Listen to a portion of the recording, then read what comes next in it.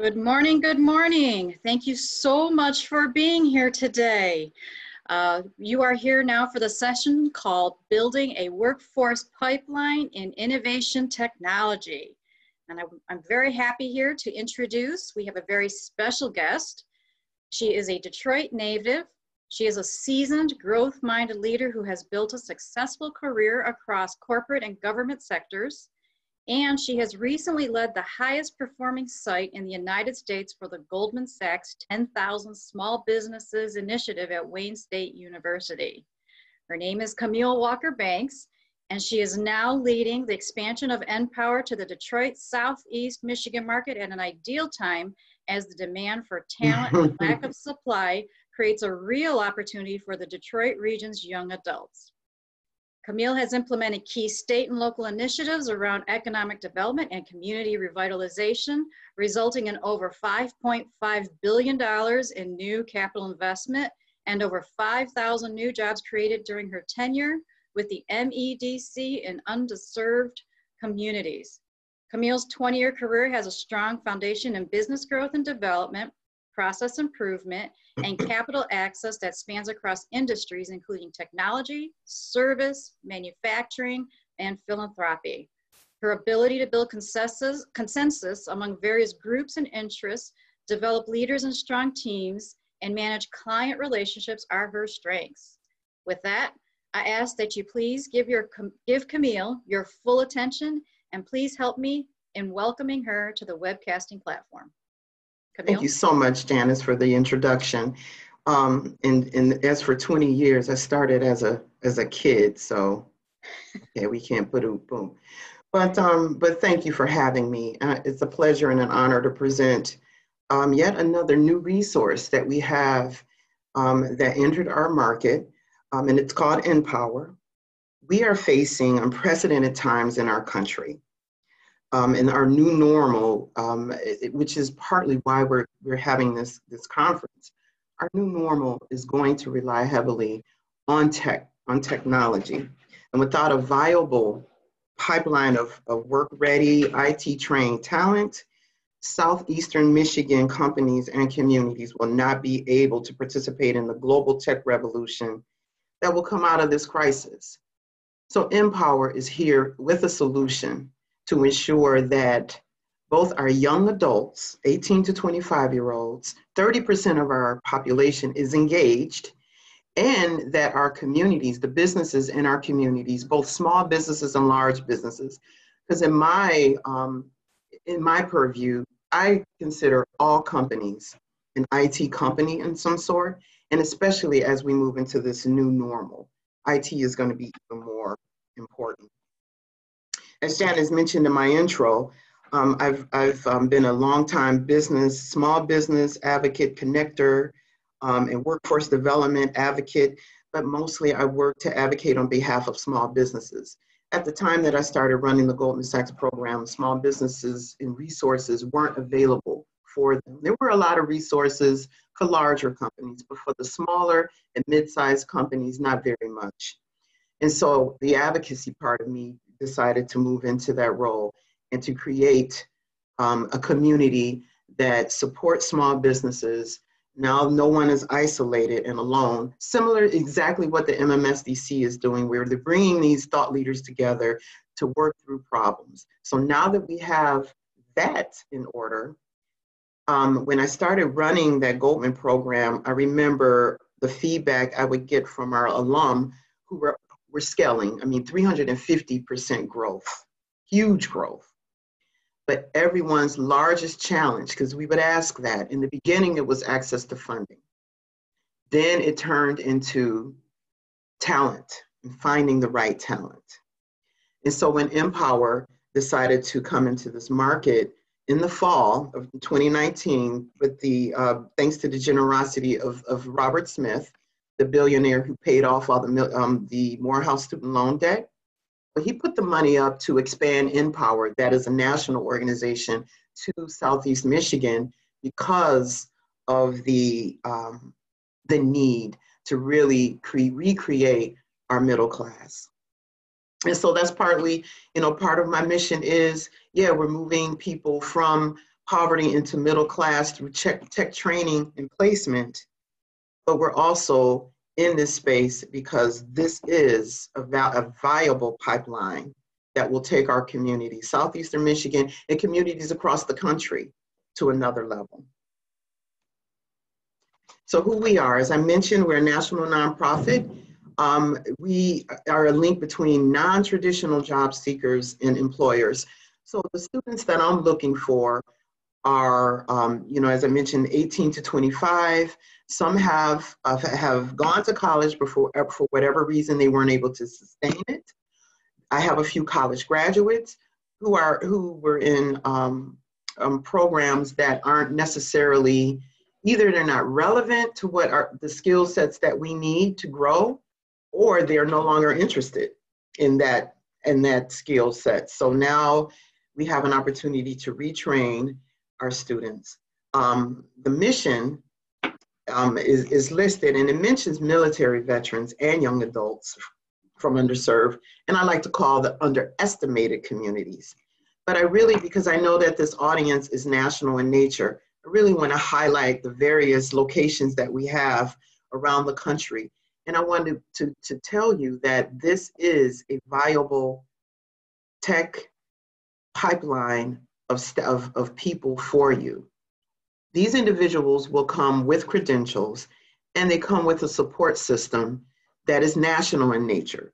So those barriers or obstacles that were preventing them from entering tech careers are no longer there. We're helping to make sure that those barriers get relieved. That won't become your problem. But I show this because I know that you're all over the country. I want to point out that our New Jersey site, New York, Texas, and California serve the military veterans. Michigan doesn't yet, but I'm working on it. We just launched in January, so give us a minute. I have 23 students who have gone through the program so far. And what we do is provide free training. Now, we started in person, and there's a series of labs and trainings and professional development opportunities. But the goal is for our students to receive CompTIA nationally recognized IT credentials.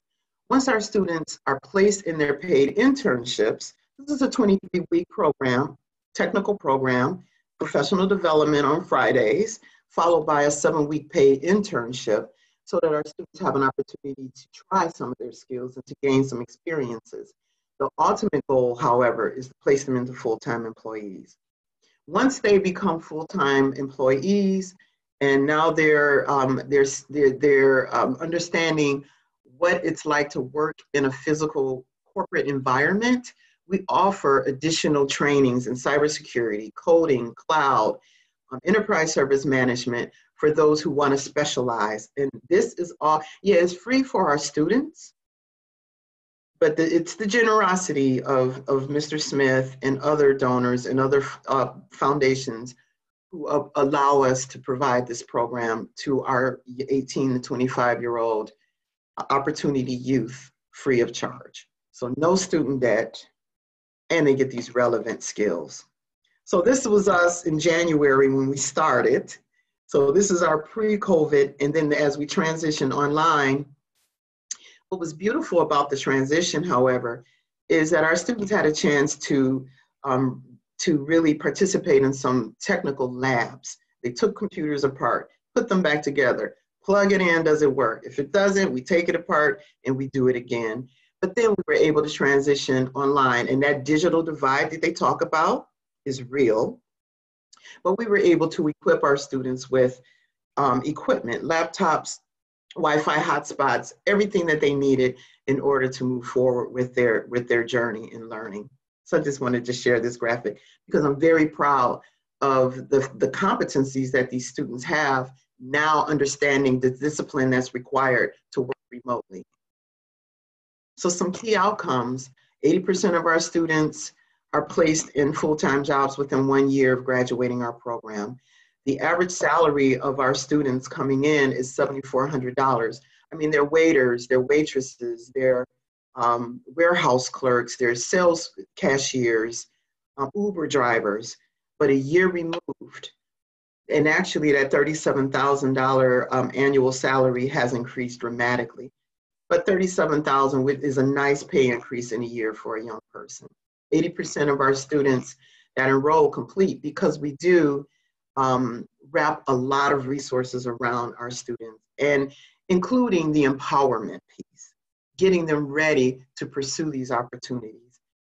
I also listed a couple of entry-level positions that our students have excelled in.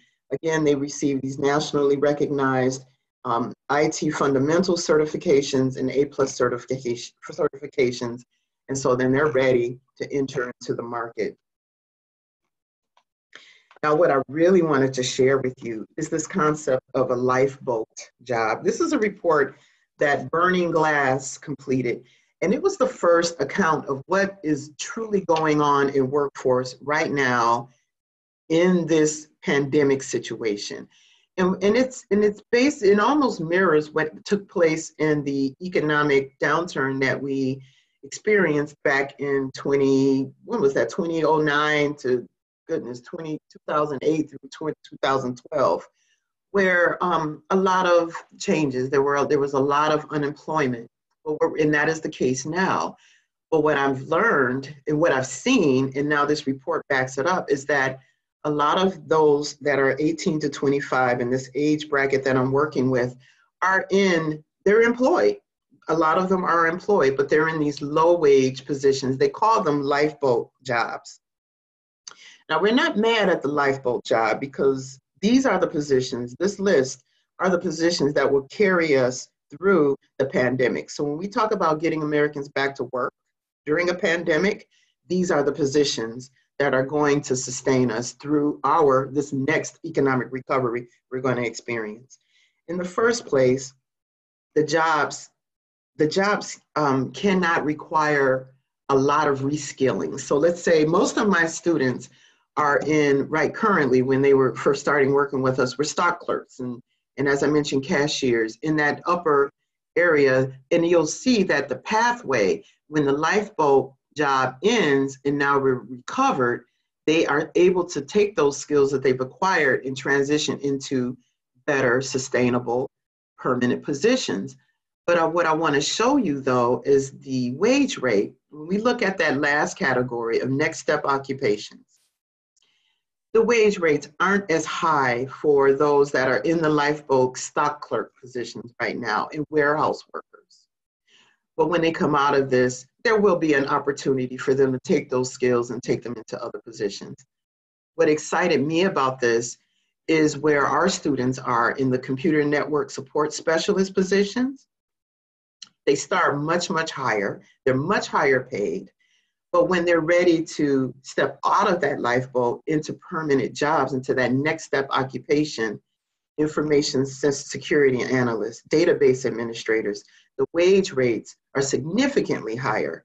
And what that means in our community is that our young people are able to stay and sustain themselves, make a good living, contribute to our communities, help to grow our communities, buy homes, patronize our businesses. Now they're actively engaged in our economy. And that is truly what our goal is. And what this does, the real question, however, is this temporary relief of the lifeboat job. What does that mean for your company?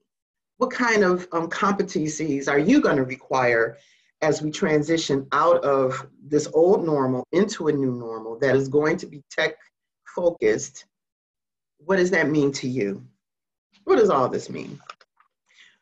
Well, before I even get into that, let me answer that. What it ultimately means is that now you're able to scale. I had listened to Dave Nelson's presentation prior to this, and he talked about opportunities, innovations that are taking place in markets all over the country. But if you're not able to engage and innovate, how are you going to grow? Where are you going to be in 5 years? I wanted to share just a snippet, just to give you a sense of what the nPower curriculum looks like and what our students are learning. And guess what, guys? These young people from these underserved or underestimated communities can read. Yeah. So we talk about, all the school systems failed us. It is what it is. This is the curriculum that is carrying our students into higher wage positions that are going to carry them and carry our communities to the future. We went through our students went through 23, it turned out to be 25 weeks because we took a hiatus to transition online, but they went through 23 weeks of technical training. They have developed resources and networks from all over the country. They have been involved in interviews, mock interviews, but now we're at the point where they're ready to enter their 7-week paid internships, but everything is still locked down. So we've developed, although I have a few students who will be placed at Microsoft, a few students who will be placed within Little Caesars IT department, Accenture, and others, I want to make sure that you, small business owners, are aware of this resource and of this talent pipeline. I want to eliminate this notion that, yeah, I can scale my business, and yes, these opportunities are coming my way, but I don't have the talent. We're not going to say that anymore in Southeast Michigan. And this is why. And this is a quick rescale. We engage corporate partners. And so what I ask of you is consider engaging with nPower. We're going to be training 50 more students. We trained our first class with 25, and so they're well on their way. They're in the midst now of getting their internships solidified and full-time positions solidified, and we're helping them land those opportunities. But a number of corporate partners were able to come into our virtual classroom and really had an opportunity to engage with our students in different capacities. We had site visits, we had guest lecturers, we had those who went into smaller breakout rooms with small groups of our students to talk about, to convey or to do these tech challenges. Now, I'm still learning the tech language myself, but our partners are fully aware of what this new terminology is. But what I afforded them, the CIO of Wayne State University, the head of the IT help desk department within Cisco, they have first crack at the best of our students. They had an opportunity through this engagement to learn the nature of what their needs are and learn what our students can do. And then we're able to develop relationships with those that they thought may be a best fit for their businesses. And I offer that to you as well as my other colleagues around the country. Without a viable, let's say I have some notes here. Oh, I have in caps, profitability and scalability. And that's what I'm about. And that's what I'm talking about, guys.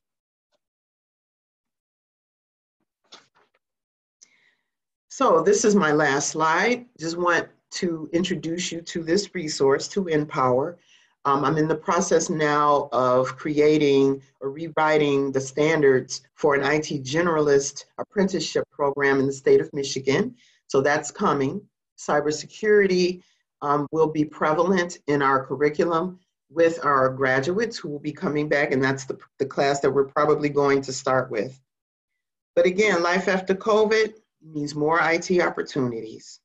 And I'm offering a viable, work-ready, IT-trained talent pipeline for you. I want you to be scalable and profitable. I also want to mention to you that I just want to remind you to access your local workforce development agencies. In Southeastern Michigan, that's pretty much the DESC, Detroit Employment Solutions, and SEMCA, for those outside of Detroit. And then there are other workforce development agencies in the various counties. But I heard a little birdie told me that there may be some on-the-job training money that is coming through. And if you were to take me up on this challenge of hiring our local opportunity youth, trained youth, to come and help you to scale up in our new normal with your IT, they have resources, the on-the-job training resources may be able to subsidize for a negotiated period of time their salaries. While they're in their paid internships, they would be on my payroll, giving you an opportunity to try them out. And if you don't like, if they're not a fit, it's okay. 7 weeks and they're out. But if you love them, you could bring them on full time. They're ready. I've already covered their training. It's paid for, and you have a whole ready to go, ambitious, hungry young person who is ready to be molded to fit your needs. So please reach out to me and let's talk more. Janice? Thank you so much, Camille. I really appreciate it. We do have a couple of questions. One of them is, how does somebody get involved so they can participate in the program? Take my information, right? My email address is right here. I would give you my office number, but I'm working from home. But I will give you my cell number. Call me. It's okay. 248-565-7017. Or email me. And I need you. I need the community, and you need us. So let's make this a win-win. What's another question, Janice? One more question. You gave a lot of good information, and they would like to be able to have these slides available. So is there a way that these slides can be made available to the attendees? Absolutely. How would I do that, Janice? Should I send them to you? That would be great. And we'll make sure it gets out to the right people. Awesome. Or, or email me. I'll send you my presentation. It's okay. Absolutely. And that about concludes our session at this time. Camille, thank you so much. I really appreciate your participation. Oh, it's my pleasure. And for everybody else, thank you so much for attending. What we're encouraging you to do at this time is please go to the Innovation Summit homepage and click on the next session for our programming break and a special message from our CEO and President, Michelle Sori-Robinson. In the meantime, we look forward to seeing everybody in the next room. Thank you. Thank Take you care, so much. everyone.